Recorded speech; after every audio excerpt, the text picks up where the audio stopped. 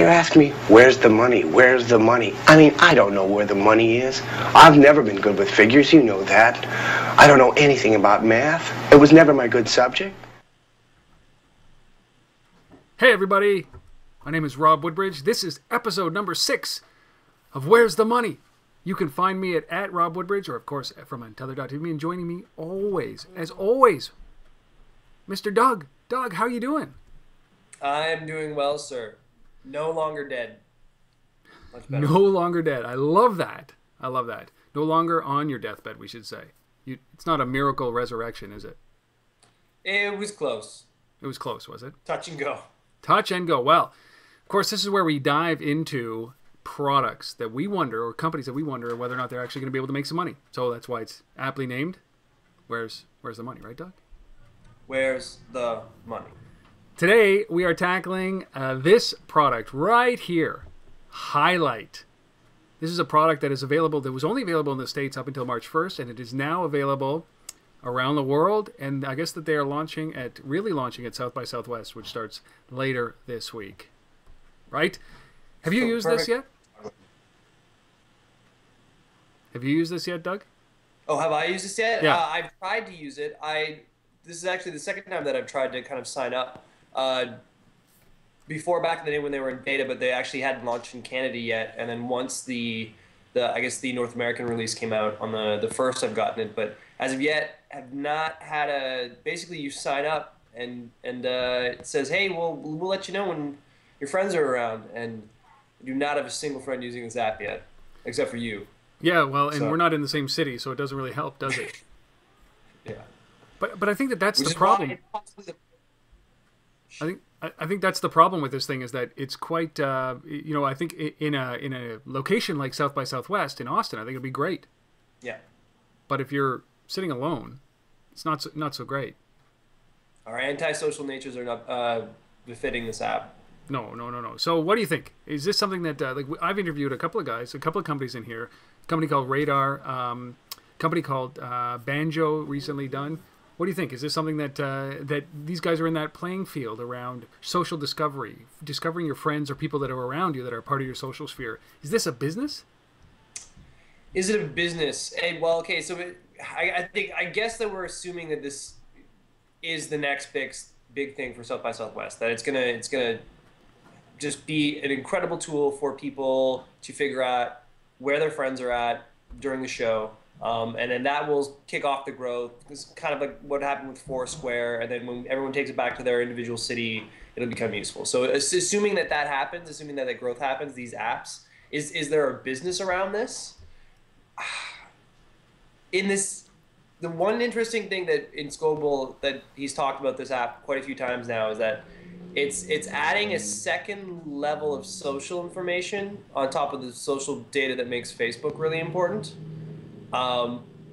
So what's the easiest way to make money off of that data, I guess, is the question that we should be asking. Well, I wonder if this is just another extension of what Facebook should be doing, because you log into Facebook and it pulls your social graph from Facebook and it says, okay, this person's near you, this person's around you. And, by the list of the investors, I mean, they've been invested by Benchmark Capital, Silicon Valley, SV Angel, Crunch Fund, and a group of angel investors. I'm going to assume that this is, they just closed their seed round. That this is obviously a trend, but is this a feature of a much bigger product like Facebook, or can they stand alone? I wonder, how do they turn this into revenue? It's the buzz, like every year South by Southwest is, but how do they turn it into money? Well, I think it's the feature.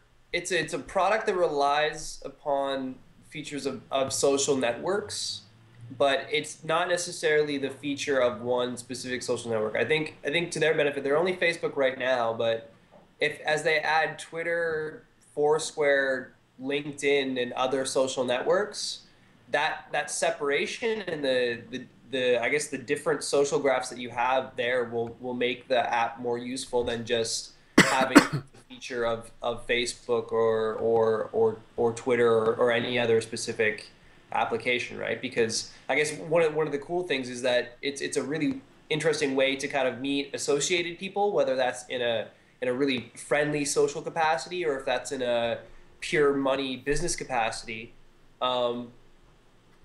So I don't think it's that issue there where they're going to be limited by that. But I really guess it really depends on what group in those series of demographics kind of picks up and really starts using the app. Is this an app for people to meet VCs? Is this just an app for the Valley? Or is it an app for everyone to know that, hey, my friend's 2 coffee shops down from me, I can go hang out with them?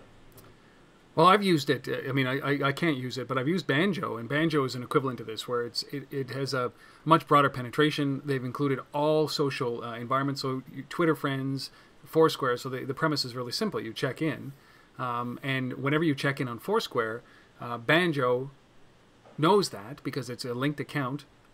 And what ends up happening is that these two come together.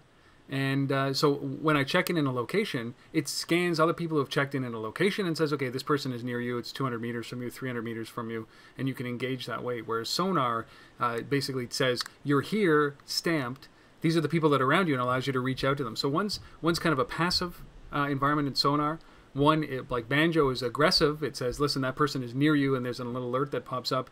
And then Highlight, just by doing it, I think they're a little bit late to the game, but just by doing it by popping up through Facebook, I think that it's a start, but they're far behind the other two, I think, is what it's happening. And those two guys haven't figured out how to monetize yet. And when I talked to Damien, the CEO of and founder of Banjo, what he talked about in the monetization standpoint is that they're trying to create a killer experience first. They have monetization strategies in their head, but they don't want to implement until the time is right, or until acceptance is right. So he's thinking longer term, long term.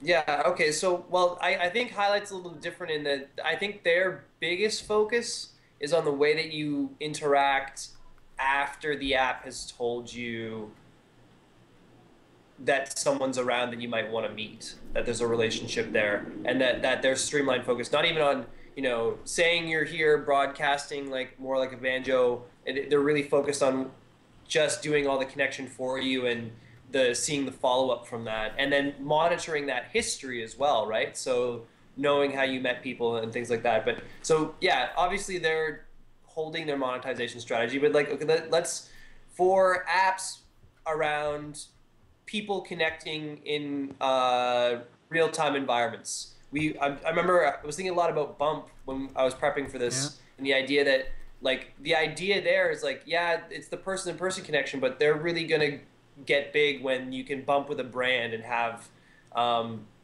that real-time connection. I don't see that easy route for something like this.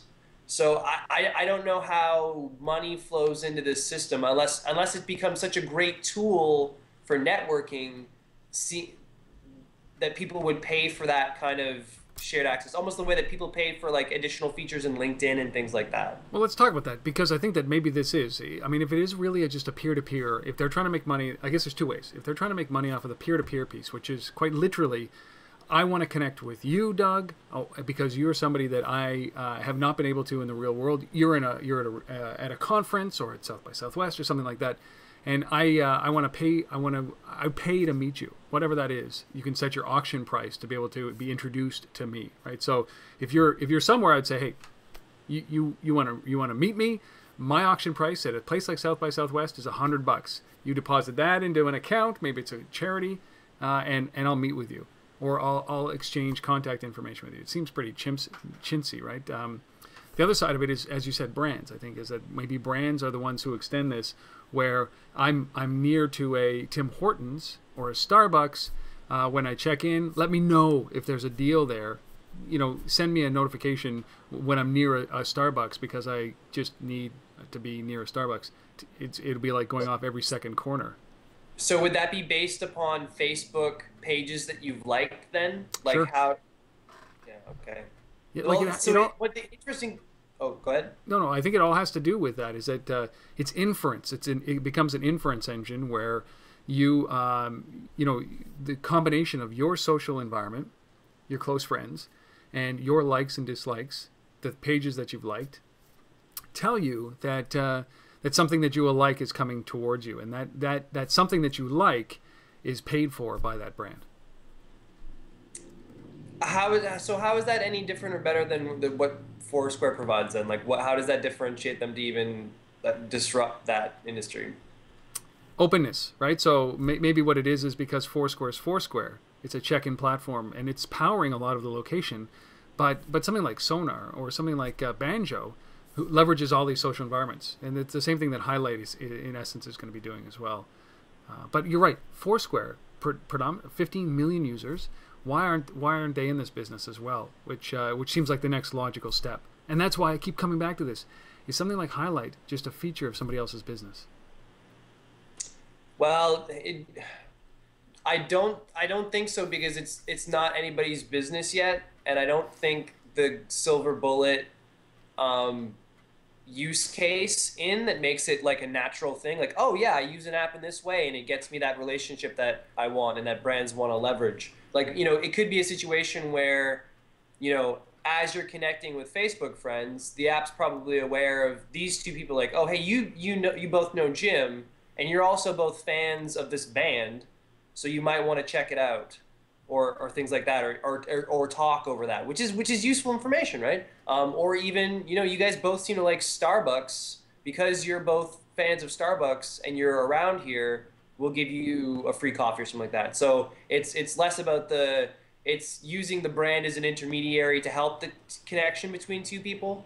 I think that creates a bit of separation from the other people just trying to have location relationships with brands. And I also think one interesting thing is, if they know all your Facebook friends and they know the brands that you like or friend or whatever, because they're also tracking where you are at all times, they're adding a level of just location data on top that Facebook doesn't know unless you're using Places, right? Yeah. So that's got to be, like, if they wanted to go pure advertising, just straight banner ads type thing, that could be really useful, because you could say, hey brand X, this subset of your Facebook users is going around here right now doing these things.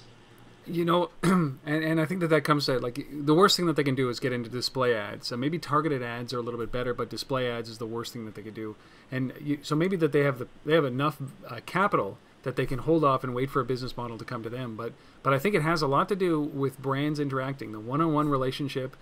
You've identified that you like Coke, and you are, it's a sunny day, it's 38 degrees outside. You check in downtown somewhere, and it says, oh, by the way, there's a Coke machine right around the corner, right? And those kind of things, maybe that's where these guys go, what do you guys think? Like, there's a whole lot of opportunity for these guys to make something of it with all of this location data, all of this social graph, the social data that comes through this, the preferences that everybody's put into Facebook and all the other social environments, and also the inference. Based on this, you'll probably like this. What do you guys think? Can Highlight make money? Or are these guys, just like every kind of cluster around South by Southwest, is this a company that will be picked up by Facebook, picked up by another social network or Twitter or something to that extent in their monetization strategy around location and your social graph? What do you think? I don't know. I think we're going to have a better idea after what happens after South by Southwest. And I think, here's another question, guys. Is this the type of user experience that you want from your mobile location applications? Is this what you're trying to get out of it? Because that's going to define how brands make money, right? It really is. Leave the responses somewhere down here, wherever you found this video. Probably on untether.tv. Straight down here. Really appreciate you guys watching this. Thank you guys. And go download Highlight at, I think it's at Highlight. What is it called? Highlight it's Highlight. It's in the App Store. HT. Yeah, it's in the App Store. Just go and download it. Let us know what you think. And if you're in any of our cities, Ottawa, Toronto, friend up Doug and I. We're lonely in the Highlight world. That's it. This has been Where's the Money? Thanks for watching, folks.